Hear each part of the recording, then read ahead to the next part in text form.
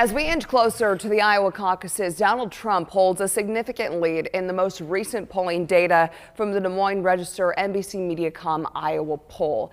But experts say the data may show something else. KCCI political analyst Dennis Goldford says a second place finish in Iowa may not be a total loss like one might assume.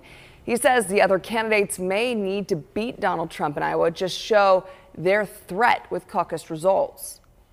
He's got to win big. This is why I think there's some recent campaign ads on behalf of Trump when he talks about needing to win big. Got to have big numbers. He wants to stamp out and crush those alternatives as quickly as possible.